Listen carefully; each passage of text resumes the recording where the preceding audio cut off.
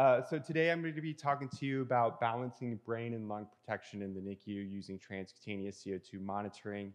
I'm going to be talking about the importance of monitoring CO2, especially continuously in the NICU. I'm going to be talking about getting ABGs and drawing too much blood, all the risk factors associated with that, especially with our NICU babies. And then finally, why transcutaneous is a good fit. So, this is a webinar thing. You have to put your mug up on the website. And also, my wife did my headshot. I think she did a pretty good job. She took my face, put it through Photoshop, gave me a nose job, all that good stuff. So we could skip that part. Disclosures, just to reiterate, I am a clinical application specialist for Sentec. But in terms of this presentation, it's going to be specifically about the importance of monitoring CO2 continuously. And then I will be talking about transcutaneous in general with no mention of Sentec. So objectives, so you guys will be able to identify the percentage of NICU admissions that have some sort of respiratory component, explain how CO2 levels can affect cerebral blood flow and incidence of IVH, and then finally how transcutaneous can be used to balance both brain and lung protection of your neonate. So first, looking at the incidence of respiratory distress in our NICUs. So we're seeing anywhere from 21 to 47% incidence of respiratory distress. If you work in a level 3, level 4 NICU, every time I go to a different hospital, I'm doing education for Sentec, I always ask a number, and I feel like it's more than 21 to 40%. I feel like people are more like 50 to 60, but also everyone's overworked and exhausted, so it definitely feels like that at some time at points. But working in the NICU, there's multiple components, multiple reasons that could cause respiratory distress. So our preterm babies, underdeveloped lungs, not enough surfactant.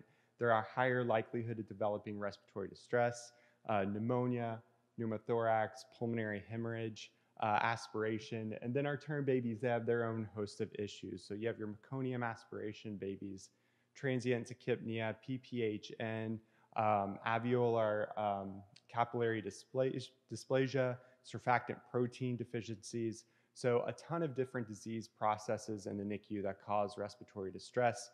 Being able to monitor their CO2, their ventilatory status is important.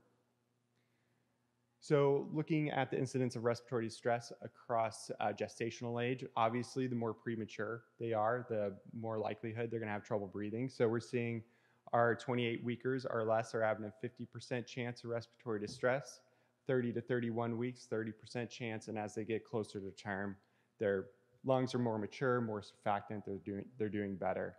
This bar graph is pretty interesting. It's looking at birth weight. So we're really seeing at that 1,500 gram cutoff, that's where we're seeing issues. So 1,500 grams or less, typically those are golden hour babies, 32, 33 weekers or less. Those are the ones that are having issues. So we're seeing, when compared with other premature babies, length of stay is increasing from 14 days to 43 days, and cost of stay is increasing from 21K to 77K. So pretty substantial. It's also important to note that 12% of babies that are born in the United States are born prematurely. That's a higher rate than any other developed country. So here in the United States, we are resuscitating 22, 23, 24-week babies. They have a ton of complications, and being able to correctly monitor them, diagnose them, is important to correctly treat them. So we all know about CO2 in the brain. If your patient's CO2 increases, your cerebral blood flow increases. CO2 decreases, your cerebral blood flow is going to decrease. But we're seeing multiple studies show that prolonged period of high CO2, sharp fluctuations in CO2, and prolonged periods of low CO2. All three of these things are going to increase your incidence of IVH. Our babies, again, there's that 1,500 gram cutoff. Those are our golden hour babies is sometimes what they're referred to. So 32, 33 weekers or less, they have a 25 to 42% incidence of developing IVH, and they're at their highest risk of developing IVH within the first 3 days of life. So when you're in the NICU, you're caring for your babies, and you're thinking about where is CO2 important, It's those babies less than 1,500 grams within the first 3 days of life. If you can try to normalize that CO2, try to stabilize that CO2, hopefully you can control that cerebral blood flow and hopefully reduce IVH rates. So just to take a step back, do a review of what IVH is. So intraventricular hemorrhage, it's when the baby has bleeding into the fluid-filled areas of the brains or the ventricles. So you have two images to your right. You have normal ventricles, and then you have an image of a grade 2 IVH. And again, this is going to be more common in premature babies that are your high acuity babies that have blood pressure issues, saturation issues, heart rate issues. Also, there's 4 stages, 1 through 4, 1 and 2 being your least severe, 3 and 4 being your most severe. Recently, UAB just came out with an IVH reduction study. So they were, for their babies that were less than 29 weeks, they were monitoring CO2 continuously for the first week of life. They were also monitoring a bunch of other things because we all know IVH is multifactorial. But one of the big things being, CO2 and cerebral blood flow, they were able to reduce IVH in their NICU from 20% to down to 10%. So pretty substantial, and it was a great use of using continuous CO2. We also have periventricular leukomalacia. So this is something that we hear a little less about. So this is when your baby has a prolonged period of low CO2. And typically when we see this, this is after surfactant administration. You give that surfactant, their lung compliance improves, but you're leaving them on the same ventilatory settings. And you may not get a blood gas for an hour or two later. You get that blood gas result and you see that your CO2 has dropped and that baby had a prolonged period of low CO2. And so that's where you're kind of seeing these incidents of PVLs. So what periventricular leukomalacia is, it's where the white matter around the ventricles dies, creates holes or cysts in the brain. A couple images to your right, so you have a mild form of PVL, and then you have a more severe cystic form of PVL, where the brain actually develops cysts. Again, this is going to be more common in those babies that are less than 32 weeks, less than 1,500 grams, and those babies that are unstable, blood pressure that's unstable, frequent heart rate drops, desaturations, and then also more common in babies who have also experienced an IVH.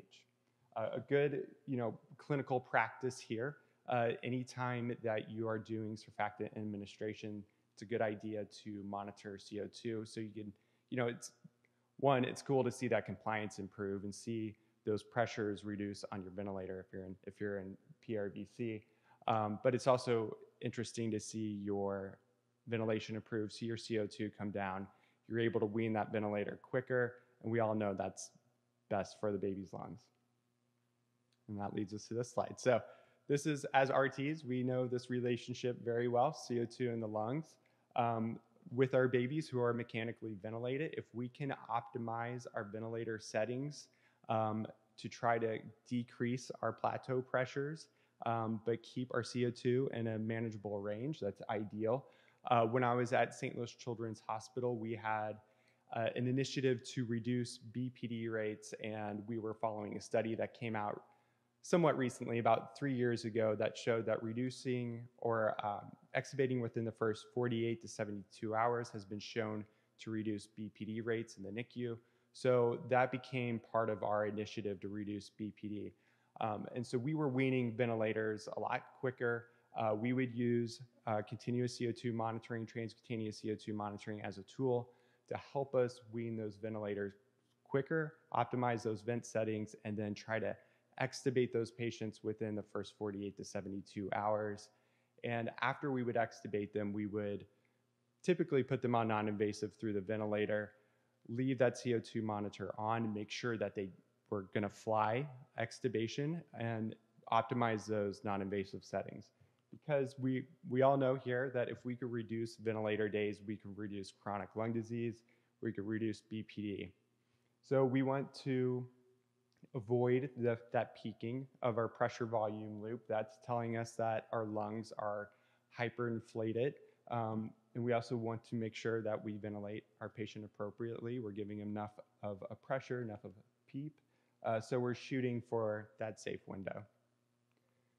And so what kind of helps us balance these two ideas is continuous CO2 monitoring. We can consider what we're doing to that cerebral blood flow, try to reduce IVH, incidence of PVLs, and then also consider what we're doing to our patient's lungs, try to prevent against chronic lung disease.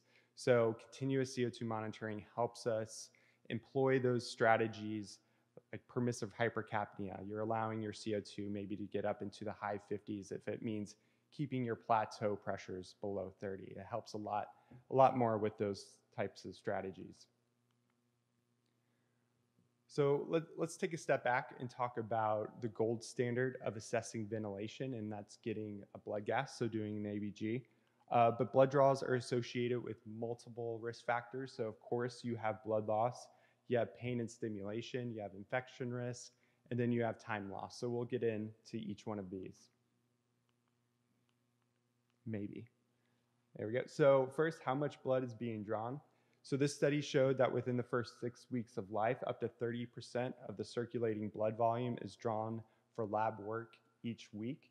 And to put that in perspective, 6 to 7 mils of blood being drawn from an infant weighing 1 kilo is equivalent to 450 mils of blood being drawn from an adult. So if you think about drawing 1 or 2 mils of blood from your neonate, and you're like, that's not too much blood. But if you do that multiple times throughout the day, that's a good percentage of their circulating blood volume. And you can kind of see that. And it's good to compare with the adults.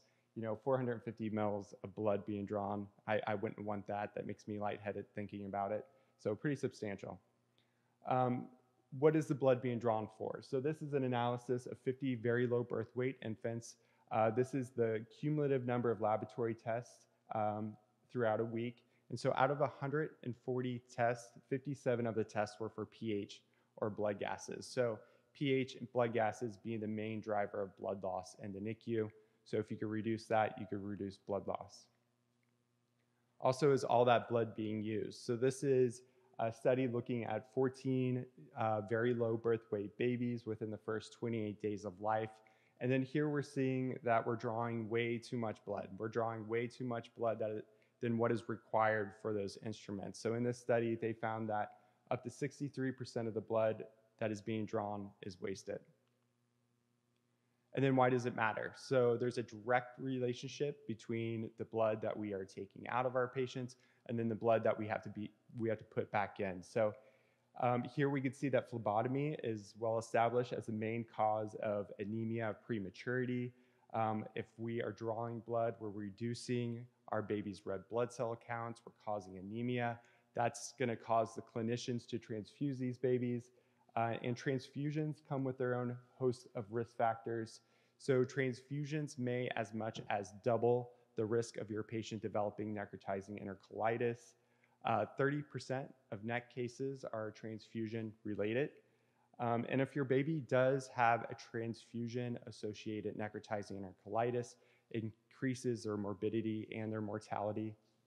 And then transfusions, they come with their own host of risk factors. So you have lung injury, you have infection, you have transfusion reactions. And if you have a baby who is at risk of developing an IVH and you're transfusing that baby and you're increasing their overall circulating volume pretty drastically, you may increase that risk of that baby developing IVH. Or if they have a grade 1 or 2 IVH, you transfuse that baby, you can increase that IVH to a grade 3 or 4. So how can we reduce blood loss in the NICU? So for our newborns, we can get our initial blood draws from our umbilical cord, our placental blood, and you can delay that cord clamping. Also, if you give supplemental iron, you're less likely to have to transfuse.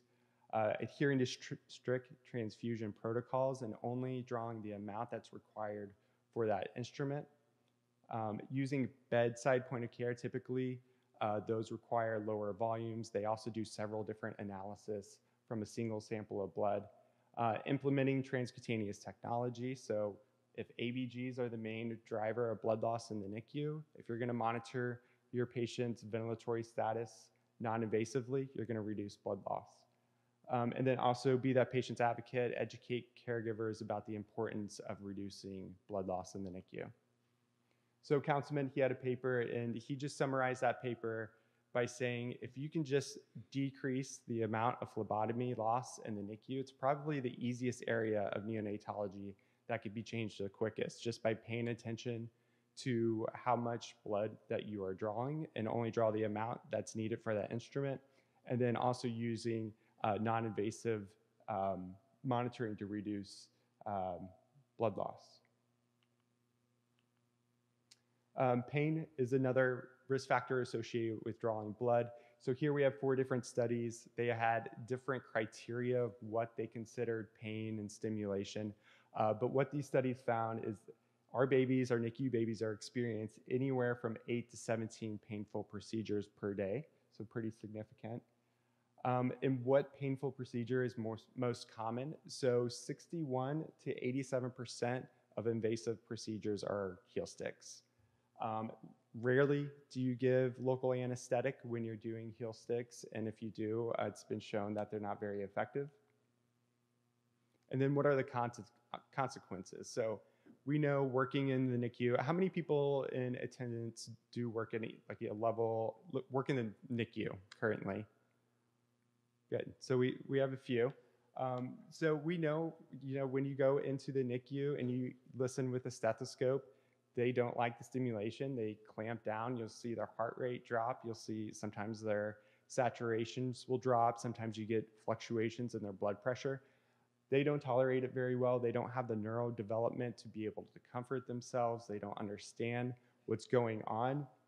And it's been shown that pain that is experienced within the first few days of life tend to magnify that pain later on in life.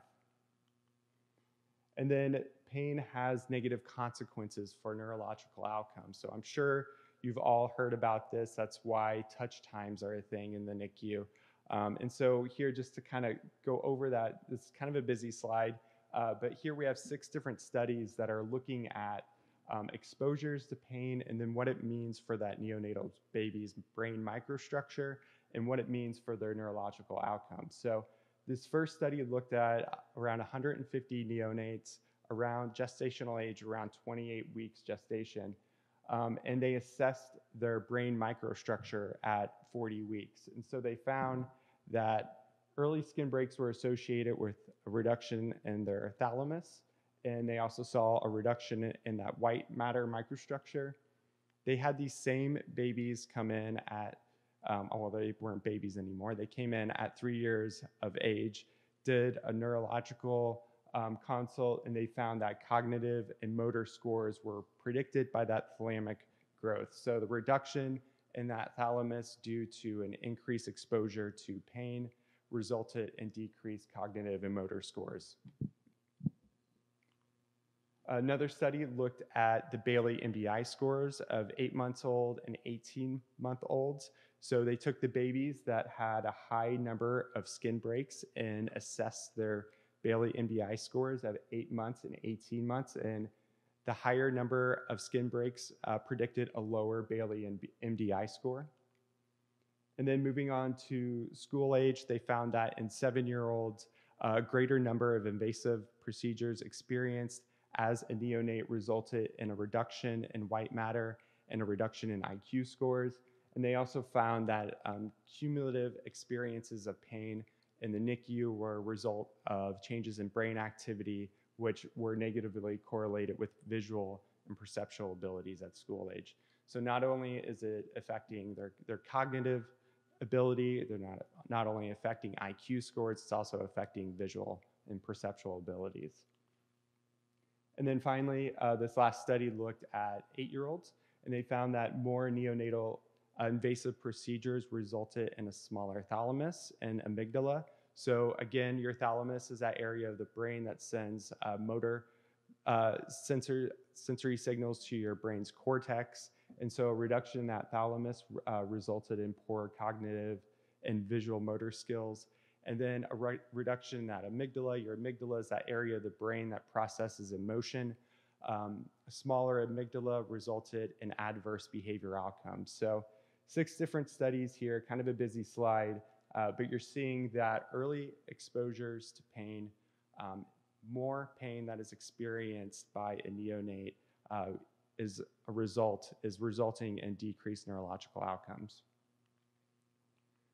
So how can we reduce pain in the NICU? So decreasing bedside disruption. So this goes back to touch times, which that's hard for us to comply with being an RT. You have 10, 12 different patients. The nurse has one or two.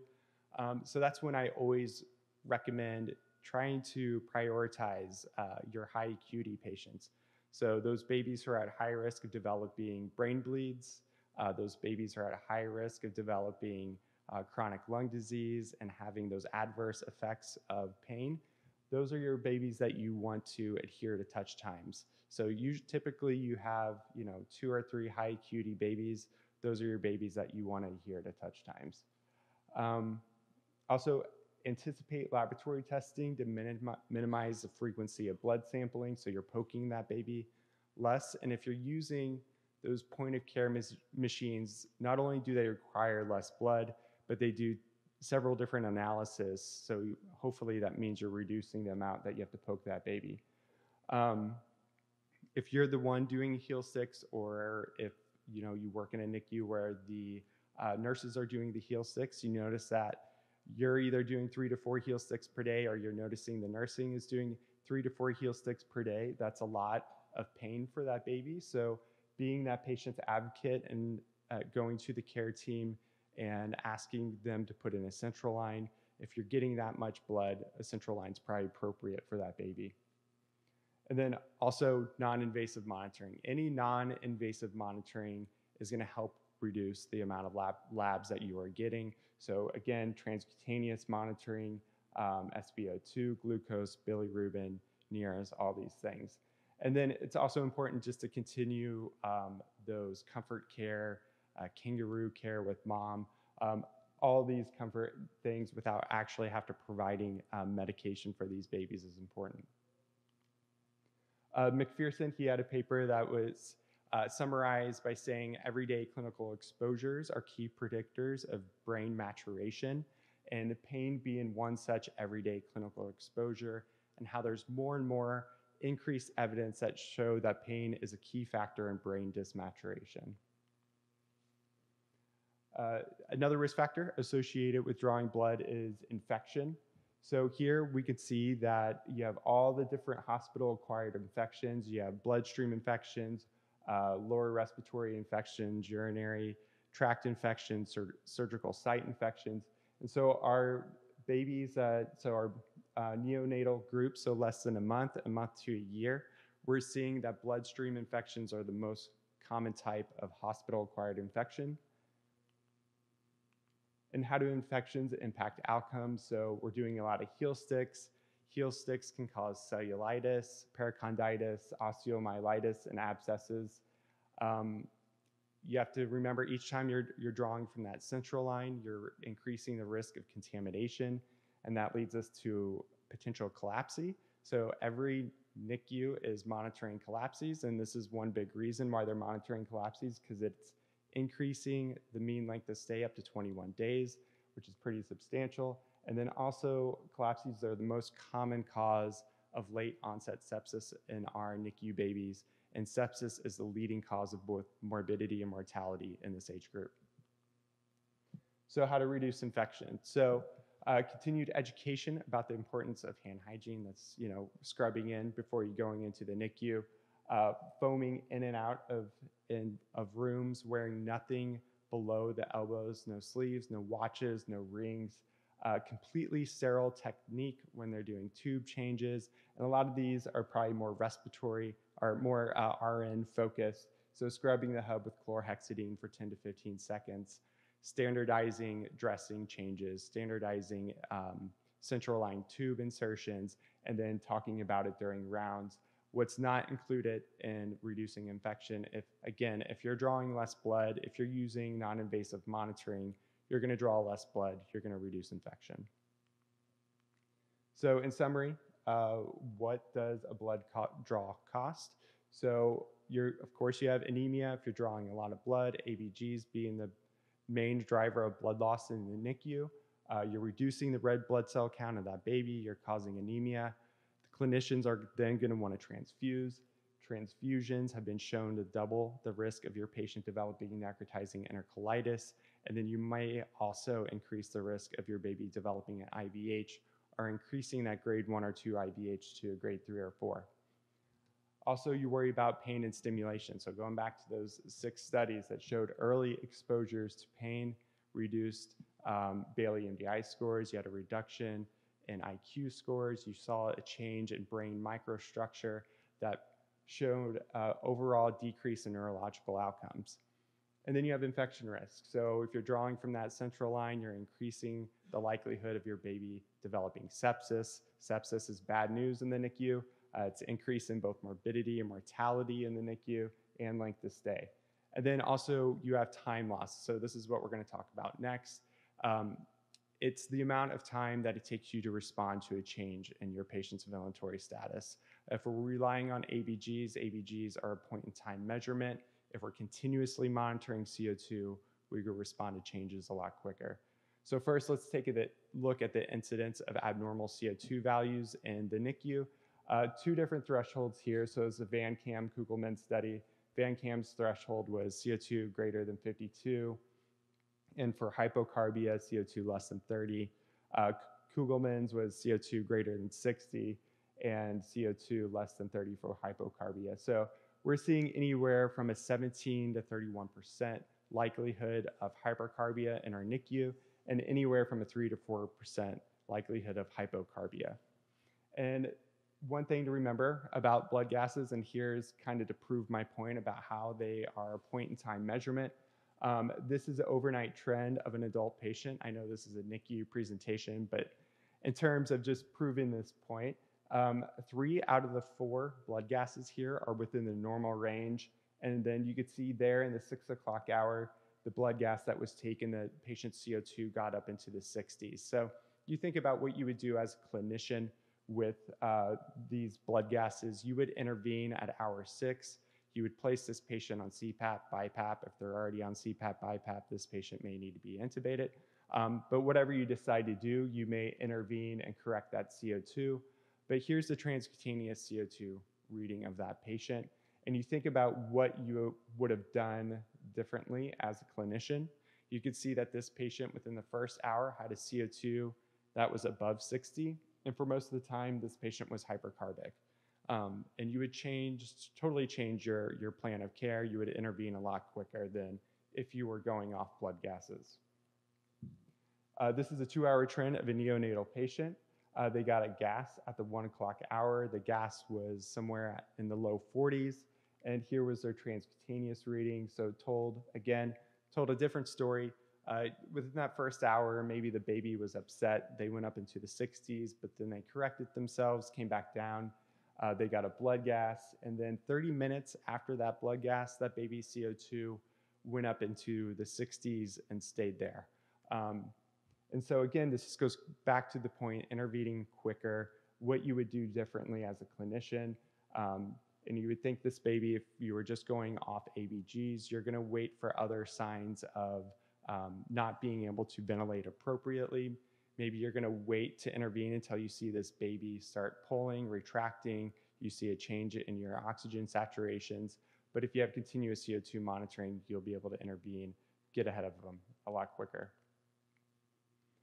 This is a really good study just looking at outcomes associated with between monitoring CO2 continuously and not monitoring CO2 continuously. So in this study, you have 2 clinician groups. You have a blinded group. They're blinded to that CO2 reading, and then you have a monitor group where they could see that CO2 reading, make changes based off that reading. So in the blinded group, 17.7% of the time, their patients spent with the CO2 either above 60 or below 30. And then in the monitored group, only 7.6% of the time did their patients spend with the CO2 outside those safe ranges. And then this is what it meant for their patient outcomes. So 43% of the babies that were in the blinded group where they were not monitoring CO2 continuously had an incidence of IVH or PVLs. And then in the monitored group, only 12% of their babies had an incidence of IVH and PVL. So I know IVH is multifactorial. You want to consider what you're doing with your fluid status, touch times, sedation, transfusions, all these other things. But this study just highlighting the importance and what transcutaneous or what continuous CO2 can do for you as looking at IVH and reducing IVH rates.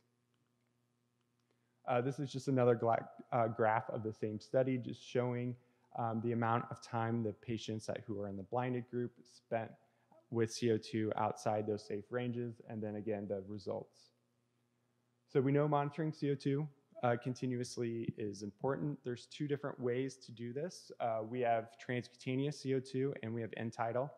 So we love our end-tidal for intubation. It tells us whether or not we are in the trachea or we are in the esophagus.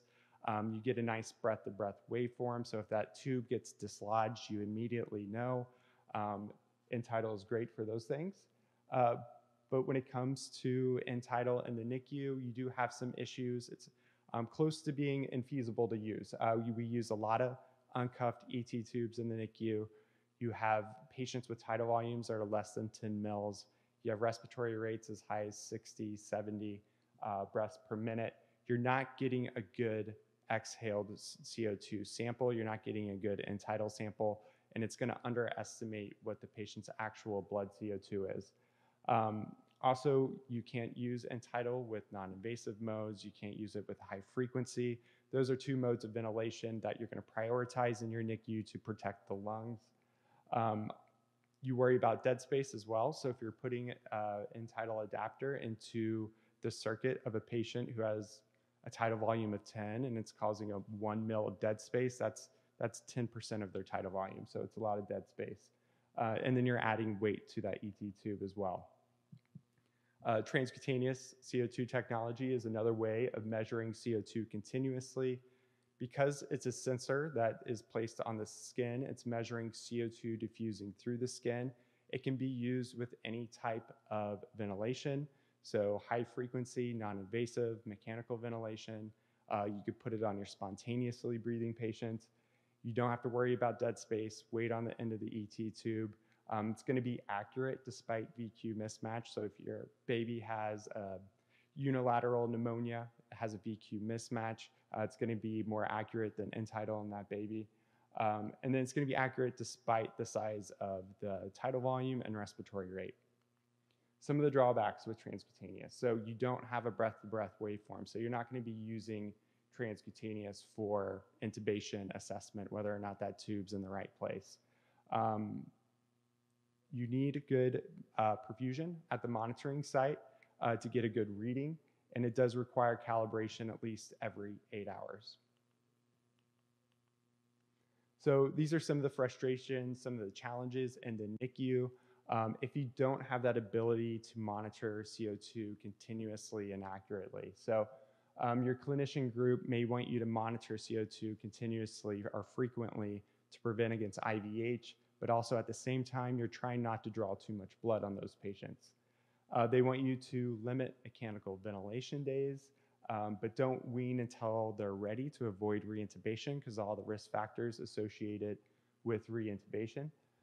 Make sure that the CO2 doesn't get too low to prevent against periventricular leukomalacia that we talked about earlier, but also don't underinflate the lungs and cause atelectasis trauma. Make sure that the CO2 doesn't get too high, cause a higher incidence of IVH, but don't over-distend the lungs, cause volume trauma or barotrauma. Monitor CO2 continuously, but at the same time, they want you to prioritize non-invasive and high-frequency ventilation methods, which are a lot more gentle on the patient's lungs. And then keep a close eye on them, but also let them be. So what helps you with all these back and forths is transcutaneous technology, having a continuous monitoring of your patient's ventilatory status. You can keep a close eye on them, but also let them be. And we kind of heard this during the COVID pandemic when people were using transcutaneous technology in the PICU and the adult world where those patients were a lot more sick and they were trying to limit their exposure, the amount that they were going into the room. I've been told multiple times it's great to have that CO2 reading along with our other vital signs up on the screen to assess whether or not I need to go and expose myself to a patient. So same thing goes for the NICU, and it goes for your touch times, being able to monitor that patient outside the room and not going in and assessing them and bothering that patient. Skipped ahead there. Let's go back. I'm all over the place. All right, so here is newer transcutaneous technology and how it works. So you have a sensor. This is an illustration of the sensor. Inside that sensor, you have a severing house electrode, you have microprocessors, you have temperature thermistors to keep that sensor at a specific temperature. And so how it's going to work, it's going to gently warm the skin, increase perfusion at the site of the sensor. CO2 is going to diffuse through the skin by the process of metabolism, and then it's going to interact with the electrolyte. I don't know if this has a pointer. So there's an electrolyte solution that's in between the membrane and the sensor, and this is pretty important to how the technology works. So if you work with transcutaneous, doing a correct membrane change on that sensor is very important, because when the CO2 diffuses through the skin, interacts with that electrolyte solution, it's actually going to reduce the pH of that electrolyte solution. The sensor is going to monitor that change in pH and place that into algorithms to give you an estimated PaCO2. So 3 takeaways from this slide is, if you're working with transcutaneous technology, is make sure you're doing good membrane changes the appropriate way. Make sure you have good perfusion and good adhesion to the skin.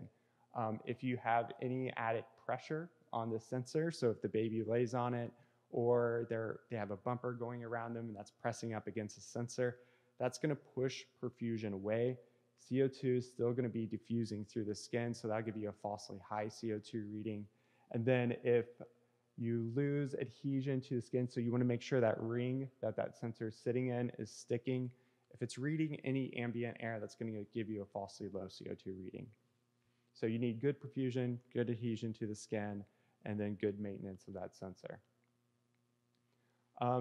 Accuracy is important with transcutaneous, and so we have 3 different studies with 3 different patient populations to show that transcutaneous is matching up very well with our patient's blood CO2. If transcutaneous is not accurate, then you don't use it. You don't think it's reliable, you don't trust it, it stays in a closet and collects dust. So here are 3 different studies. The first one, critically ill children with a median age of 2 years old. They had an R value of 0.7, and so there was good agreement between the transcutaneous value and the patient's PaCO2. And then we also had NICU patients, gestational age 25 weeks. 64% of these babies were on vasopressors, so potentially perfusion issues in these babies, and they were on high frequency ventilation. So we saw an R square value in these babies of 0.8, so you had good agreement between the transcutaneous reading and the patient's PaCO2. And then finally, we have mechanically ventilated infants, 27 weeks to term, and again, we saw good agreement between the transcutaneous reading and the patient's blood gas CO2 with an R square value of 0.71. And this is, so if transcutaneous is accurate, it should help you reduce blood draws in the NICU, and that's exactly what Children's Hospital of Philadelphia did. Once they introduced that technology, they got used to using the technology, they learned how to use it, they had confidence in their number. They wanted to see if it was actually helping them reduce the amount of blood draws that they were doing in the NICU. So what they found was a greater than 25% reduction in blood draws per day on their mechanically ventilated patients. So for their patients on high frequency ventilation, they reduced blood draws by 2, and their patients who are on mechanical ventilation, they reduced blood draws by 1 per day. So pretty significant. Safety and skin integrity. So this is always a topic of conversation with transcutaneous technology because older transcutaneous technology worked at much higher temperatures. They use older technology, analog technology that had to send that information back to the monitor to give you a reading. So here we could see a couple tests, 50 patients, birth weight 740 to 1,300 grams, gestational age 25 to 30 weeks, and they actually left that sensor on for longer than what we would recommend. We recommend 8 hours, but still they had no detectable harm to the patient's skin. Another study, 15 patients, a little over a kilo, gestational age 27 to 40 weeks. They left the sensor on for 21 median hours, and there was no detectable harm to the patient's skin.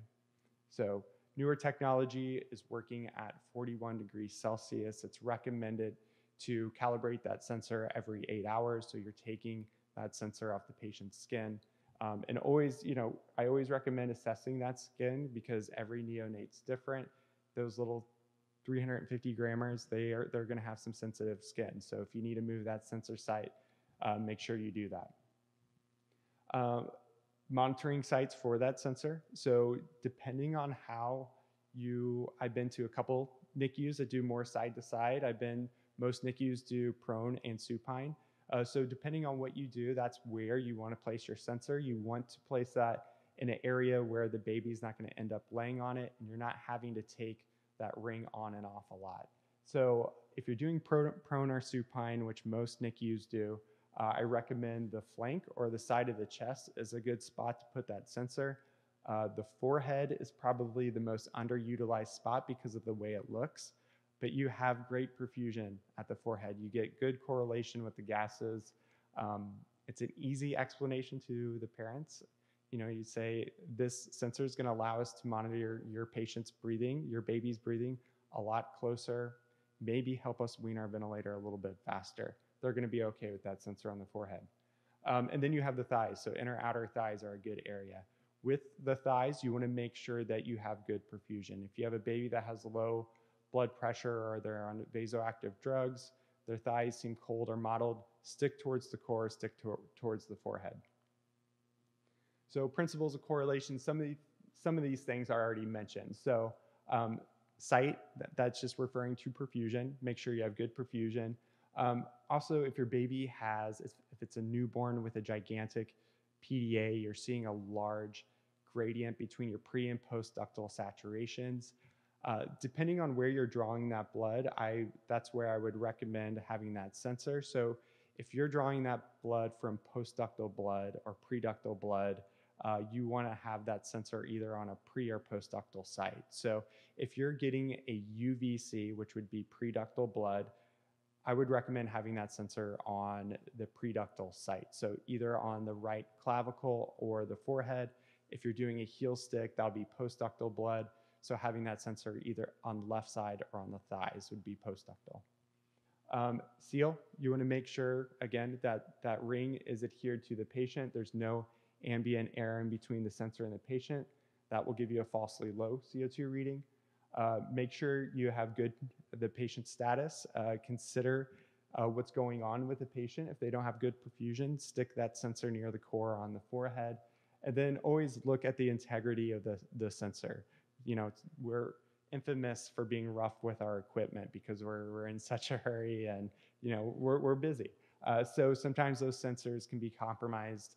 The membrane can be compromised. Always look at that sensor. All right, so in summary, CO2 is an important parameter in protecting both the brain and the lung of the NICU. It's going to help us hopefully reduce IVH rates for monitoring continuously. It's going to help us optimize our ventilator settings. And then we've seen that high, low, large fluctuations of CO2 have caused increases in IVH. ABGs are just a point-in-time measurement. They might not tell the entire story of what's going on with your patient. If you're measuring with CO2 continuously, you are going to lessen the time that patient spends outside those safe CO2 ranges and hopefully lessen those outcomes and lessen those incidents of IVH. End-tidal is pretty much infeasible to use in the NICU because of uncuffed ET tubes, the size of the tidal volume, the respiratory rate, dead space that you're putting on the end of that ET tube. Great for intubation, great for that breath-to-breath waveform, but it has its limitations. It's underestimating what the patient's actual blood CO2 is.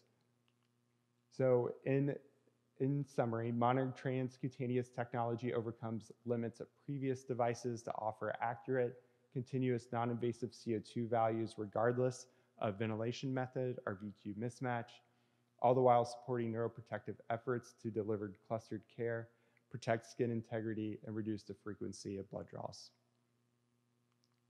All right. Thank you, guys. Let me know if you have any questions.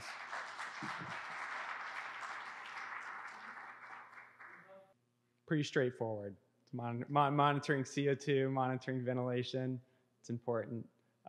You think about in the NICU or in the PICU and in the adult ICU, you're monitoring CO2 continuously with end-tidal.